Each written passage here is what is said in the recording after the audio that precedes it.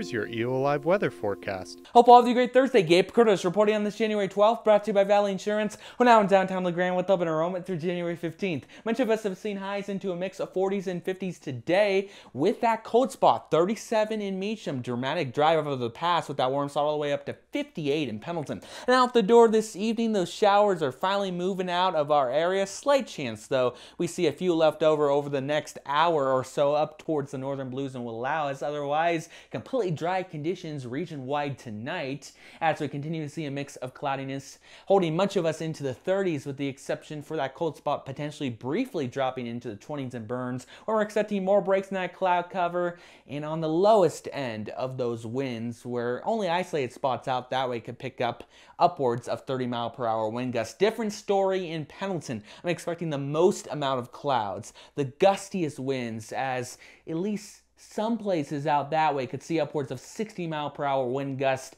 keeping temperatures the warmest into low 50s out that way. That potential is also going to be into those higher elevations of the northern blues and will allow us. Heading into the day tomorrow, much of us will be topping into the 40s for highs with the exception for that cold spot 38 in Meacham and another dramatic drive over the pass. Even warmer I'm calling for in Pendleton up to 63.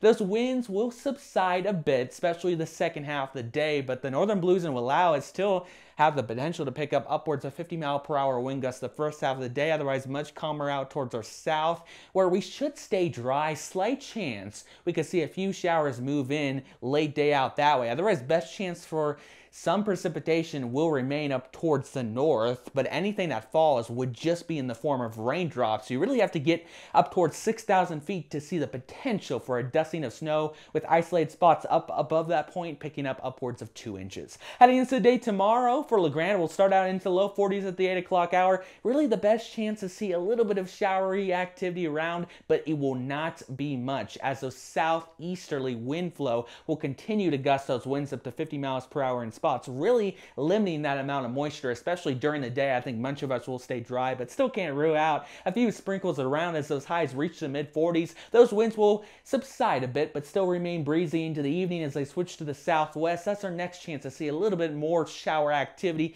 in the mix, holding those temperatures into the upper 30s overnight. Same trend into Saturday, although we have a better chance for at least a few areas, mixing in with a little bit of grapple or snow just after daybreak, or it may wait until after sunset. Those highs will top out again into the mid-40s.